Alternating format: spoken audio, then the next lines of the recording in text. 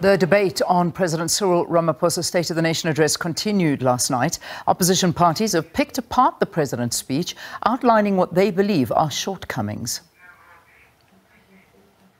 The poor security in the country is a major concern for most South Africans. The ACDP is disappointed that even after appointing a panel of experts to look into what happened that caused destructive looting in KwaZulu-Natal and Gauteng in July last year, the president has only taken minimal action in the matter and shown a little resolve or determination to correct the wrongs that embarrassed us internationally.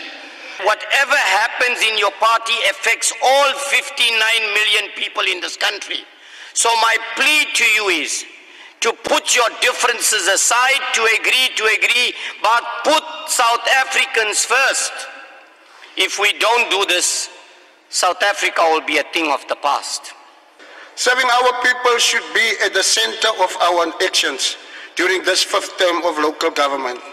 It is our belief that we must engage people in a co-production and co-creation towards a sustainable country to eradicate poverty, address inequality, to ensure prosperity for all, considering the diversity of the people and acknowledging culture and indigenous knowledge.